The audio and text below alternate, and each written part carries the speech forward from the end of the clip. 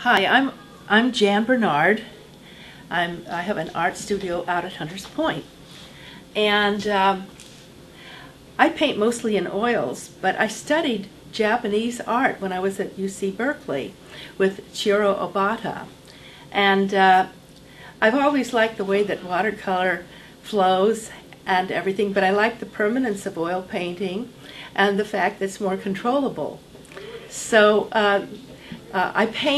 I start my paintings in a child's wading pool in my backyard, and I float oils in different mediums on the top of it, and I stir it up and get the colors the way I want, and then I dip the canvas in it. I flip the canvas over very quickly because if I don't, everything runs off of it. So I'm very lucky to get a picture, but occasionally I do. And this is, I call this painting Seven Falls, Arizona, because it reminds me of a place I hiked out to when I was in Tucson, Arizona.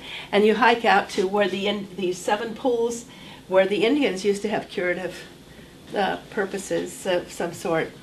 And so I call this one Greenland. I flew over Greenland in 1966 when they did the polar flights. And years later, when I painted this, it kind of reminded me, I saw this in some of the images I got out of my wading pool. I call this one Gaia. Gaia, which is the earth, the goddess of earth, or Mother Earth. And I think it's rather timely now. I think artists frequently are painting things that are timely. I think a lot of artists are doing things that have to do with the environment and global warming now. I think this is something that's in a lot of people's minds. This is a painting of myself about 20 or 25, 30 years ago. And I knew somebody that was interested in astrology.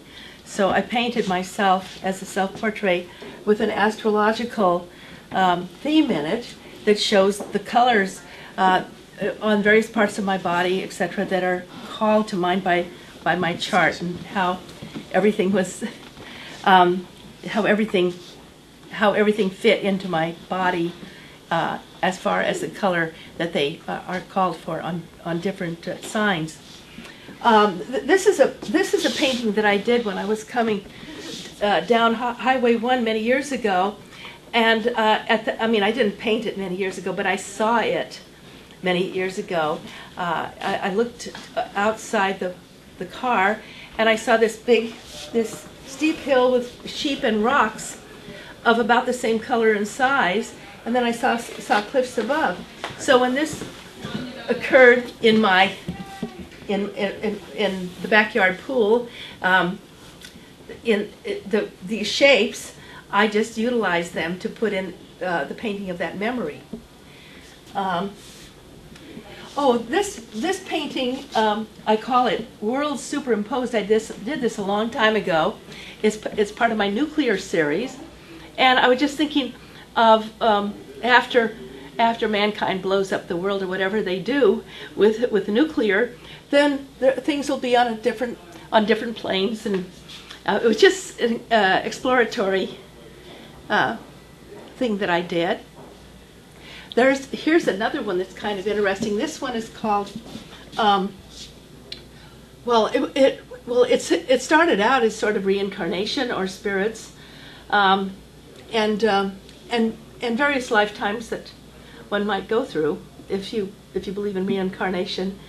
All of these things are sort of interesting, these ideas. Do you want to see anything else? I could do this one. Yeah, let's talk about that. Okay. This painting I call Persephone, and I was thinking about the people in ancient Greece looking up at the stars or the sky or whatever, Roman Greece, whatever, and they would see figures, and they would see gods and goddesses. And anyhow, Persephone is the goddess who was the daughter of Demeter, Mm-hmm. and she was imprisoned by Pluto and taken down to Hades, and that's why we have our winter, because her mother became so sad, and she was the goddess of growth summer, etc. Hi, I'm Lynn, and you asked me what drives my art. It's my way to try to connect with you, for one thing. And it seems to be a service that I have to give. And I'm trying for a bit of empathy here. Not everybody's going to like my work. Not everybody likes anybody's work. It's just how it works. But when it does, it's so exciting. It's kind of like, how does that happen that we connect this way? And then right now, what I'm interested in actually what I'm painting, is something beginningless and endless that's common to all of us. So a lot of times it'll feel like what's happening between our breaths. When we breathe, there's a little gap. So in fact, I even have a painting. I'll go get it right here. And this is actually called Between Breaths. Okay, so even like, that's almost like a sunset or a horizon. It has that same feeling to me. It's like before and after, but mostly the in-between. And even between our thoughts, there's a little gap. And so this is like what's happening between thoughts. And also, if you'll notice, I'm not painting the Grand Canyon. Nothing majestic is happening here. It's almost like we're driving along and we get a glimpse out of our car and we go, oh, and it's that, I want to paint that, oh, that's what I'm trying to do. And of course, the minute we see that, oh, we think, I'll bet it's better 1 mile down the road. I mean, we just think that. I'll just go a little fast, it's going to even be better. So I'm hoping that people have my art in their homes and they'll be able to walk by it in 6 months, in 6 years and go, oh, and see something different, see something new, and like that.